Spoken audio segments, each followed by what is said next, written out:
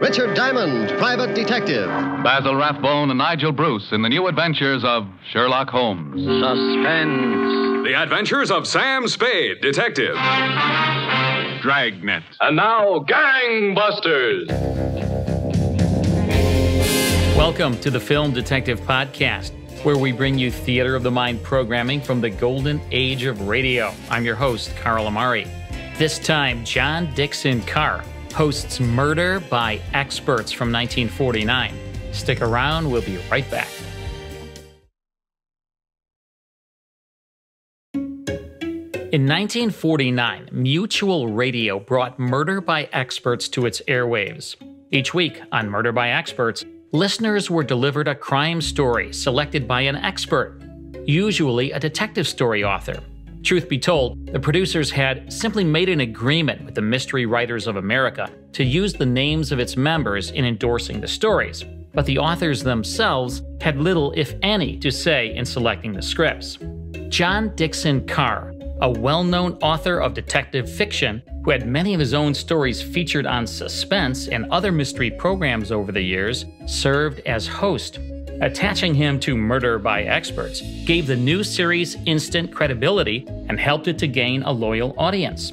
The casts included many of the great voice actors from New York, including Maurice Tarplin, Raymond Edward Johnson, and Santos Ortega. In the very first year, the series was acknowledged as tops in its field by the Mystery Writers of America, receiving the Edgar Allan Poe Award as the best radio thriller on the air in 1949. Even with all its accolades, though, Murder by Experts could not attract a network sponsor. In this episode, a woman marries a writer who may turn out to be the scalpel killer. Here's The Dark Island on Murder by Experts from August 8, 1949.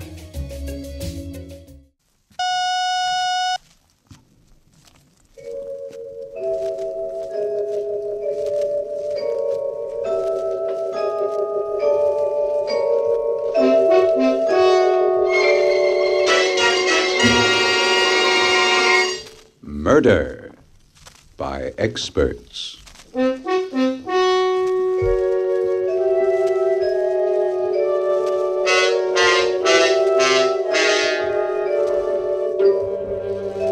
Mutual Broadcasting System presents Murder by Experts, with your host and narrator, Mr. John Dickson Carr, world-famous mystery novelist and author of the recently published bestseller, The Life of Sir Arthur Conan Doyle.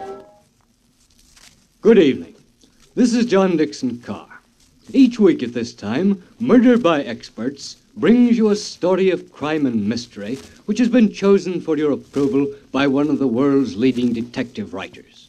Tonight, our guest expert is the noted mystery novelist William Irish.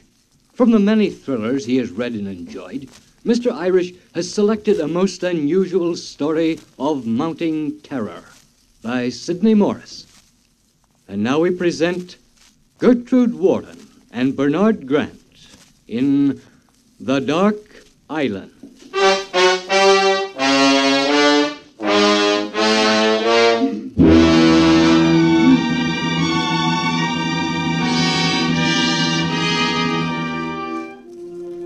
Look now at the small tree-covered island, lying in darkness several miles off the rocky coast of Maine.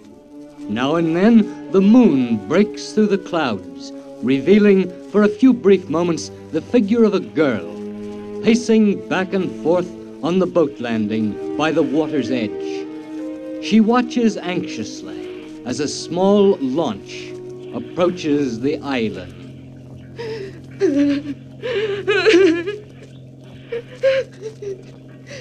Why doesn't he hurry? Why doesn't he hurry? I won't stay on this island another moment. Not another moment.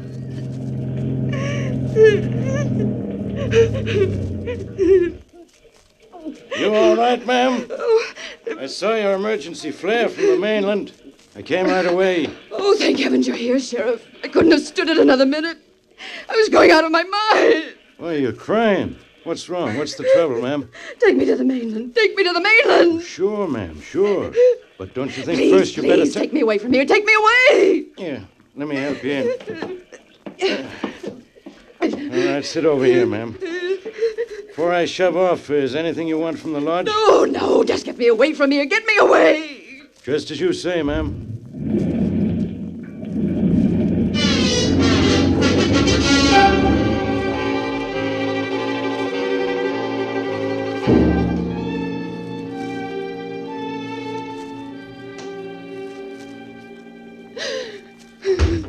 Wait till I get the light.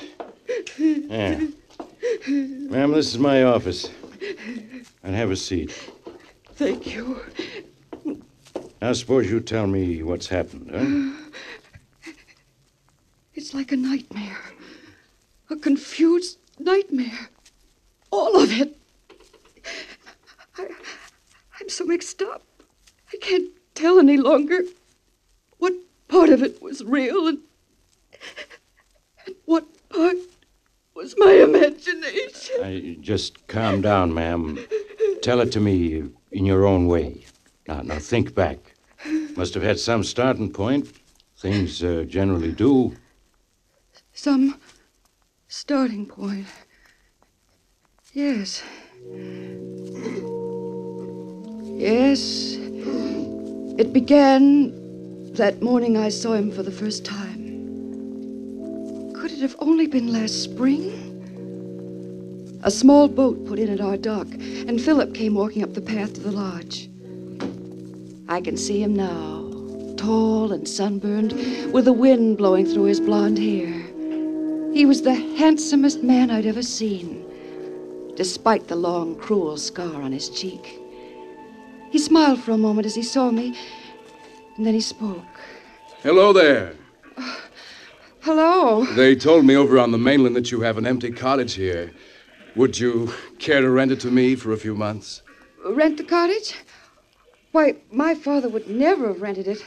The people on the mainland know that. Yes, they told me, but this island looks so peaceful, so secluded. I thought I'd ask personally. Do you think it would do any good at all if I were to speak to your father?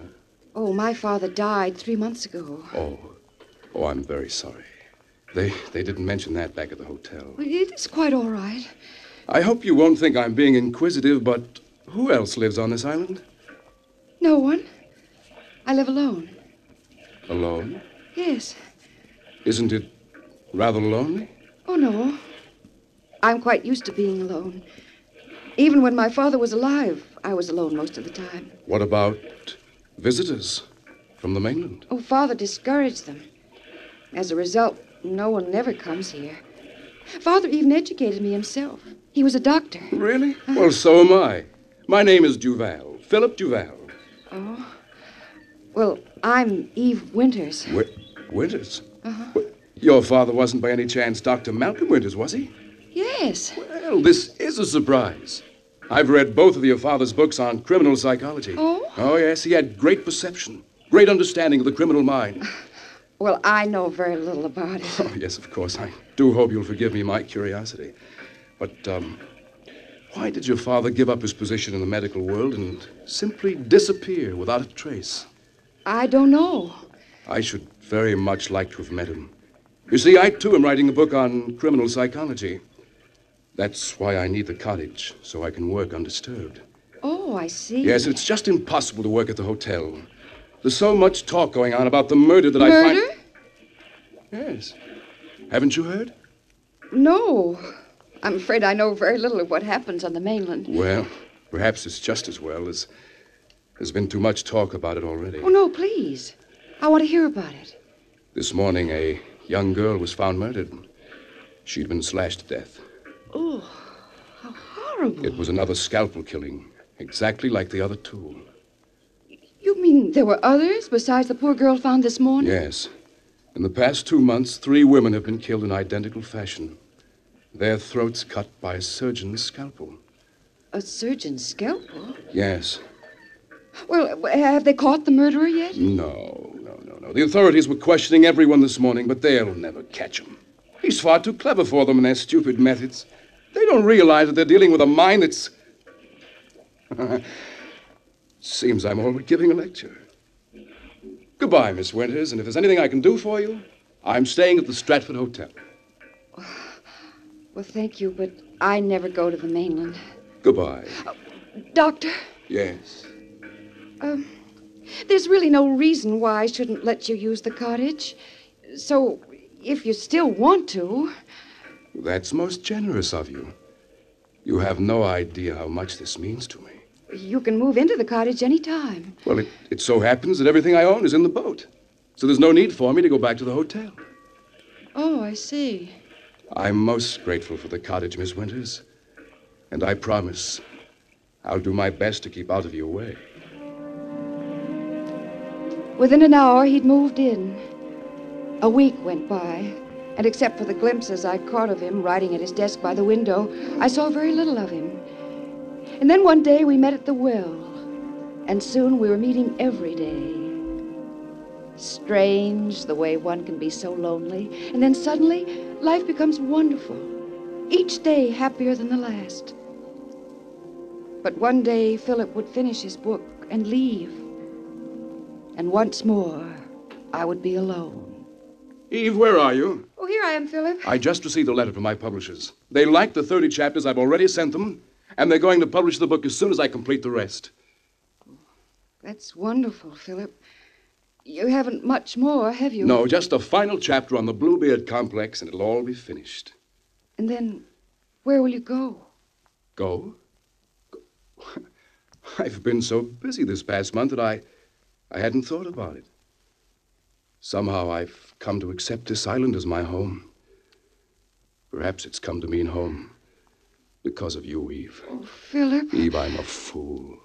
I've been so busy with the book, I've never stopped to tell you how much I love you, how much I need you. Oh, if you only knew how much I wanted to hear you say that. Eve, darling, will you marry me? Will you marry me? Oh, I was happier than I thought anyone could be. A few days later, we went to the mainland and were married. We spent only a few hours on the mainland, for after 15 years of living on the island, the townspeople, the noise and constant movement were more than I could stand. Philip and I returned to the island that same day. The weeks slipped by swiftly. Philip worked on his book, and I looked after him. And then one night, after we'd been married a month, I was awakened by Philip. Eve, wake up, what? Wake up. Oh, what?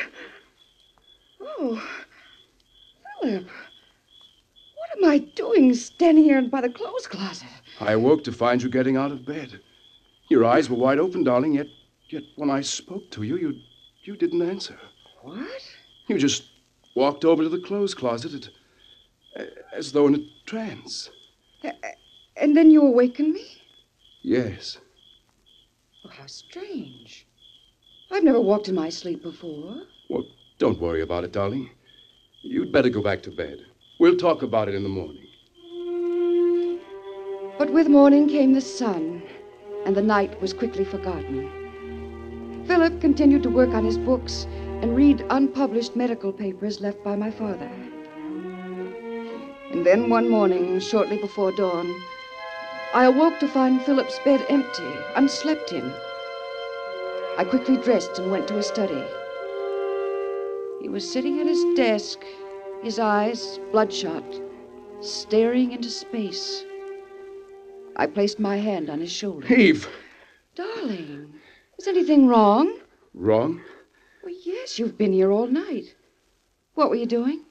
Why, I was reading your father's books and the material he left at his death. Philip, there is something wrong, isn't there? I feel it. It's in this room. There's nothing wrong, Eve. It's just your imagination. Are you sure? Yes, of course I'm sure. All right, darling. Eve? Yes? Tomorrow is the first of the month. I promised my publisher I'd be in Boston on the 1st to discuss my book. It'll mean a trip away from the island for a night. Well, when do we leave? Eve, would you mind very much if I were to go alone? Alone? Well, I'll really be tied up with my publisher most of the time. Besides, you know how you hate the noise and confusion of the mainland.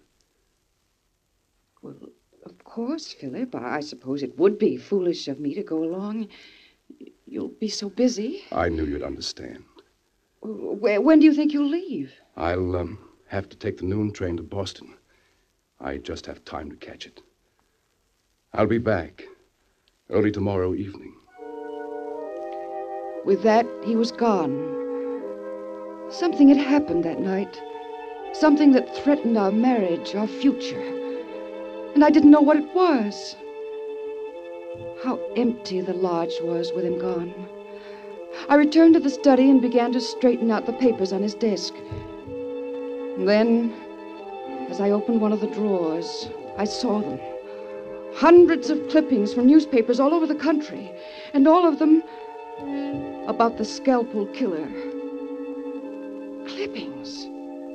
Why had he collected them? Why?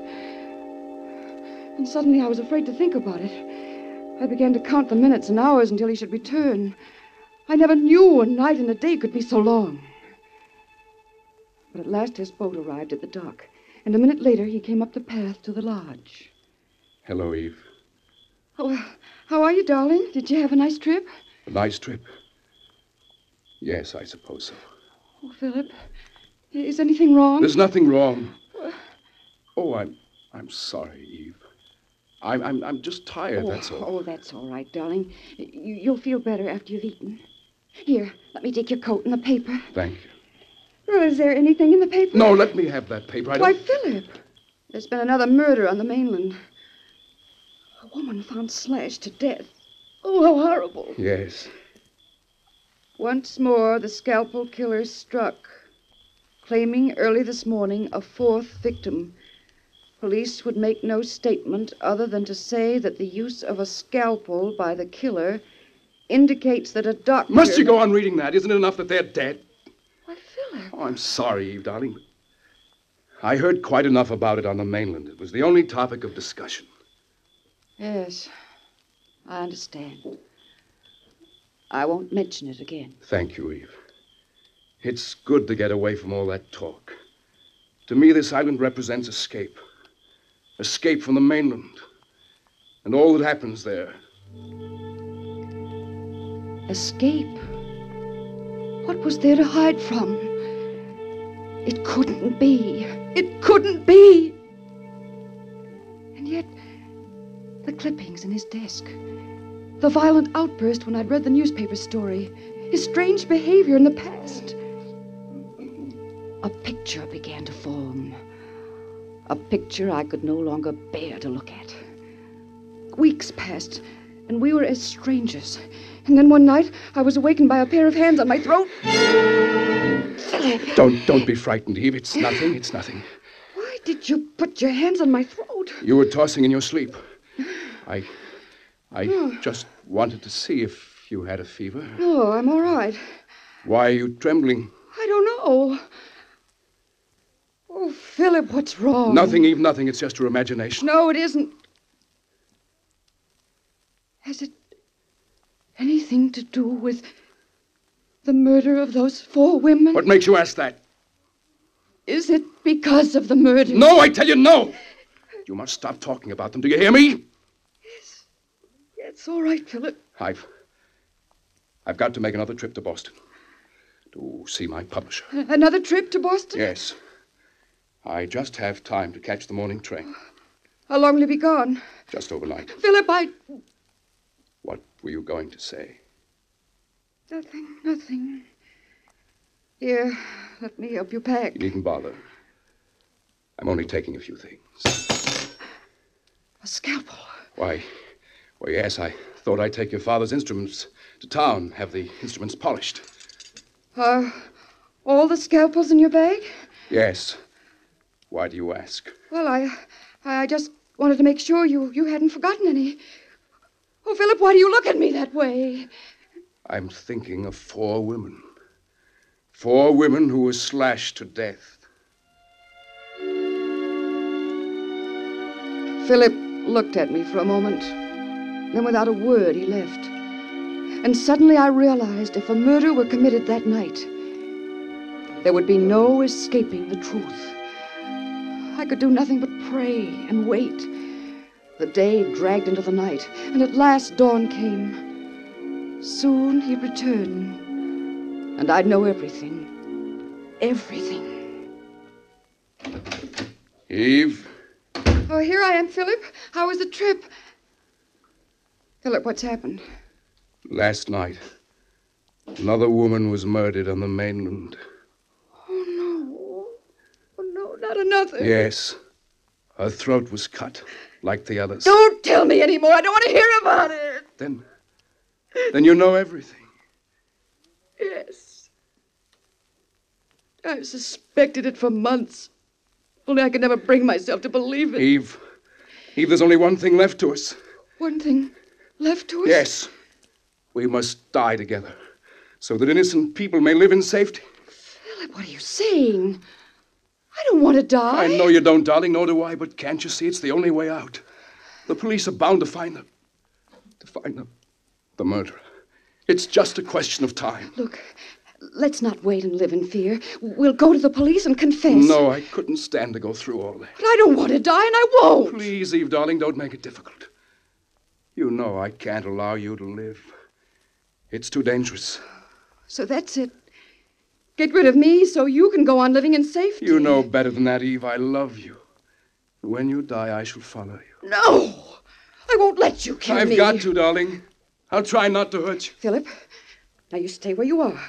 Stay where you are. I pray this wouldn't be necessary. But last night's murder leaves me no choice. You must die. You stop following me, Philip. I'm warning you. What are you getting from under that coat? Don't move, Philip. If you come any closer, I'll shoot. After what I've been through, a gun doesn't seem very frightening. I'm warning you, Philip. I'll shoot. I'm not going to die for your crimes. My crimes? Yes. You've killed 5 women, but I shan't be the 6th. You believe I murdered those 5 women? Well, you've admitted as much. Eve, darling, put that gun down and listen to me, please. Do you know the reason your father brought you to this island as a child? Well, you know I don't. I do. And haven't you ever wondered why he practically kept you a prisoner on this island? Educating you himself. Oh, you're trying to put me off my guard with this talk. Now, you stay where you are, Philip. Among the papers your father left upon his death, I found some which gave a clue as to the reason he retired to this island. What? Yes. It all began when you were 10 years old and lived in Boston. Your father found you one night walking through the house in a trance. Oh. Night after night, your father stayed up watching you. Then one night, while in a trance, you strangled your cat to death. Oh, you're lying. Think back to when you were 10 years old. Didn't you have a cat? And then one morning it was gone. Well, it had run away. Father told me so. He was hiding the truth from you. He destroyed the body. And then a few days later, he got you another cat. And it disappeared. That cat also ran away. It didn't run away any more than the first one did. You killed it, Eve, in the same manner. Oh, you're clever, Philip. But I know something of psychology. You can't break me down with such a story and take this gun. Listen to me. After observing you for some time, your father realized you were a schizophrenic. Oh. A female Jekyll and Hyde, a split personality with uncontrollable homicidal tendencies. You won't break me down, no matter how clever you are. It was then that your father knew that no one was safe as long as you were free. So he gave up everything he valued and brought you to this island, virtually becoming your jailer. Oh, I'm afraid your story doesn't hold. I was always free to go where I pleased. Yes, for you weren't dangerous when you were awake. But when you went to sleep each night, didn't your father always see to it that you had a sleeping drug? No. Think! Wasn't there some special drink you took before you went to bed? Well, only hot milk. Then that was it. As long as your father lived, he was able to control your sleeping hours. But when he died, the drug was no longer administered, and you began to walk at night in a trance. No. The first murder occurred exactly a week after your father's death. You were following your subconscious will to kill. You've never explained where you were the night that first woman was killed. A month after the first murder, you left this island again. Your father's scalpel in your hand. And another girl was found dead on the mainland. Her throat cut. I never left this island from the day I returned from my father's funeral. You never remember having left this island, for when you woke up the following day, you were back in your own room. When I came to this island and told you about the murders, you were naturally shocked. For your conscious mind was not aware of what you had done. You tell a convincing story, Philip. But you haven't explained why you came to this island with all your baggage just a few hours after a murder had been committed. Well, it's very and simple. Explain the hundreds of clippings you have. And why you tried to strangle me 2 nights ago. Strangle And you? tell me why you took the scalpels with you yesterday. Oh, no, I know you're the murderer. And I'm going to turn you over to the police. I've sunk both boats. You'll never go to the police. Oh, you're mad. You're completely mad. I can't allow you to go on living. Philip, stop coming toward me. I don't want to shoot, but you're forcing me to. I've got to kill you. I've got Philip, don't, or I'll shoot. Oh. Philip! Oh, I didn't want to do it, but you made me. It was either your life or mine. Oh, nothing you said was true, nothing. You were trying to break me with that story and then murder me as you did the others. Oh, but you failed, and I feel so faint, so dizzy.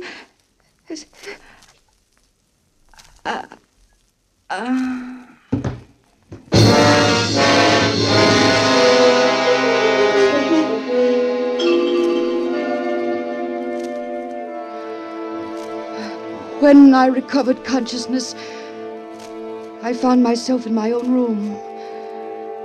It was just dusk, and there was a deathly stillness about the lodge. I got up and went into the living room.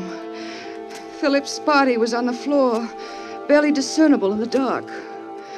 Fear welled up in me, and I found myself screaming. I ran out of the lodge and down to the dock. But both boats were sunk, just as he'd said. My legs gave away, and I sank to the ground. And then I remembered the emergency flares in the boathouse.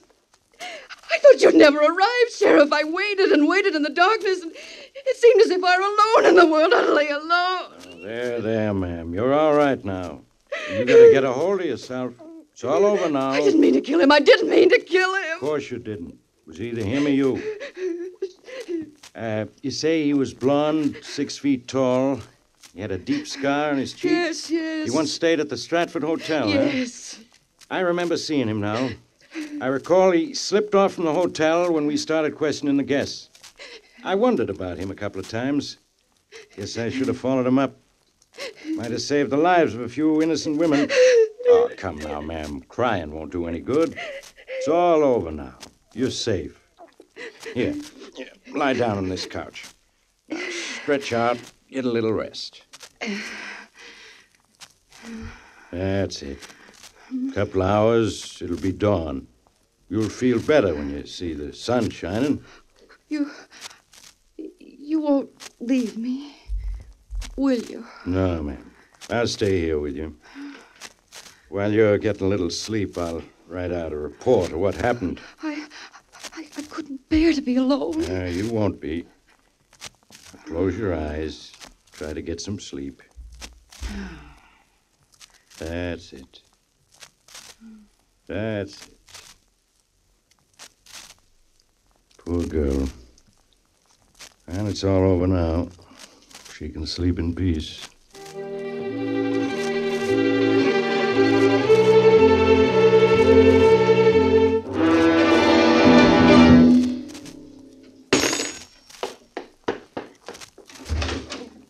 Wait, I want to...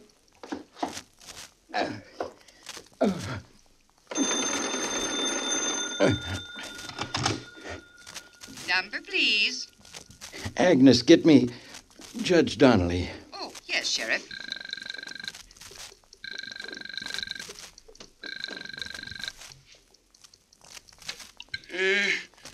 Hello? Judge, Sheriff Mitchell calling. Sheriff, you called me at 2 a.m. and gave me a full report on the death of the scalpel killer. Now, why are you calling again at 4 a.m.? Judge. Sounds to me like you've been drinking. Now, I reckon a celebration's in order, but why bother me?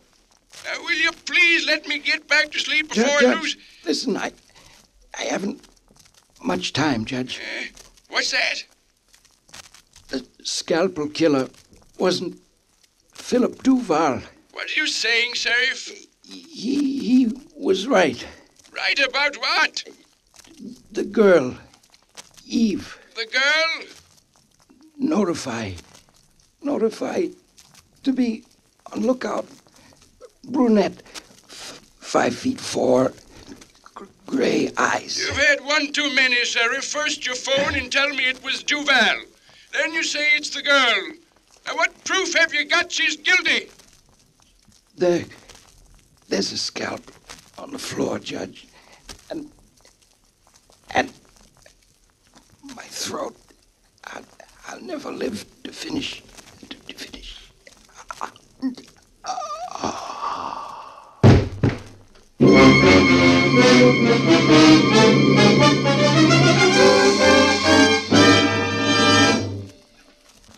And so the curtain falls on The Dark Island, which was chosen by guest expert William Irish, whose latest thriller is The Blue Ribbon.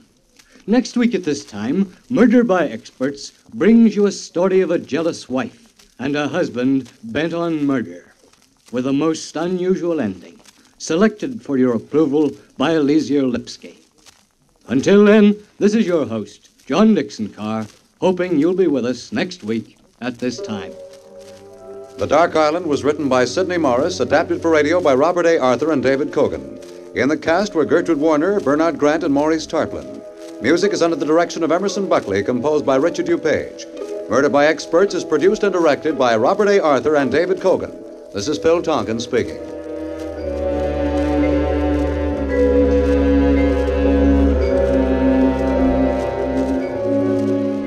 This is the Mutual Broadcasting System.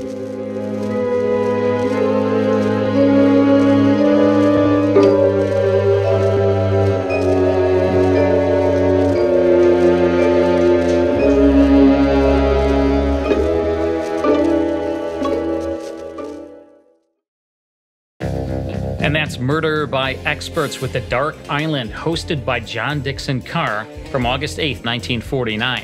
Also in the cast, Gertrude Warner and Maurice Tarplin, as heard over Mutual. Next time on the Film Detective Podcast, Jackson Beck stars as sophisticated detective Philo Vance from 1949, so don't miss it. To learn more about this series, visit thefilmdetective.com. See you next time.